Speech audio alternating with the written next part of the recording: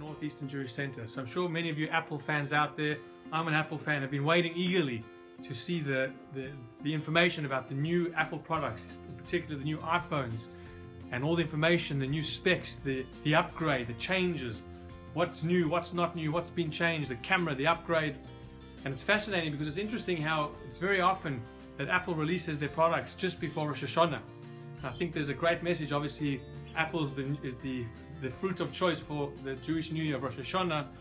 And I think it's an interesting lesson we can take from reading all these improvements that happen with the phone. We can, in a sense, take a lesson to ourselves and ask ourselves the question, as we're about to usher in the new year, maybe a chance to reflect, to think, what improvements can I make in my life? What changes can I make? What things should stay the same?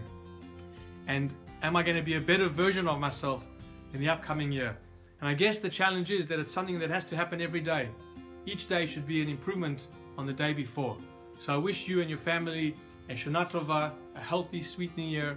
May there be an upgrade in all senses of that word, with health and parnassah, only good things. And please God, we'll all be seeing a better version of ourselves as we greet the Jewish New Year this coming Sunday night. Shana Tova, and see you next week.